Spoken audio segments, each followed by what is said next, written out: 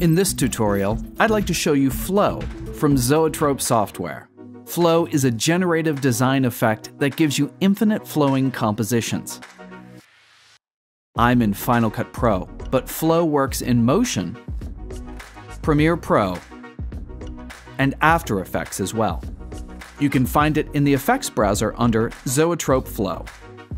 You can use Flow with any video clip, but I'm going to use it with one of Zoetrope's other effects, Z-Bars from the Z-Color suite. Immediately we can see the effect start flowing. It's also slowly animating over time.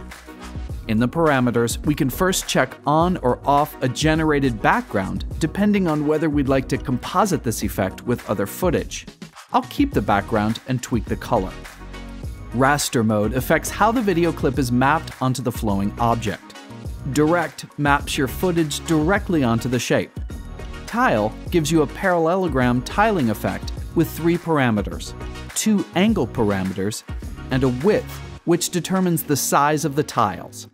Blur gives us a very complex motion blur with subsequent strength and angle controls. Complexity allows you to change the distortion.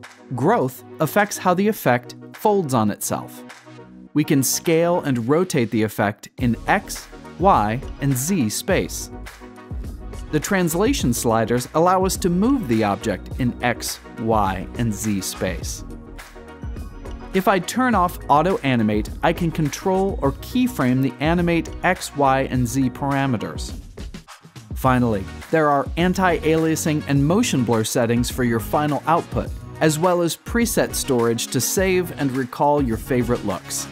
Zoetrope Flow is a specialized effect that editors and designers will love to use to create unique, changing visuals. FX Factory offers a huge selection of great effects, and if you don't have them yet, I suggest you go try them out at fxfactory.com.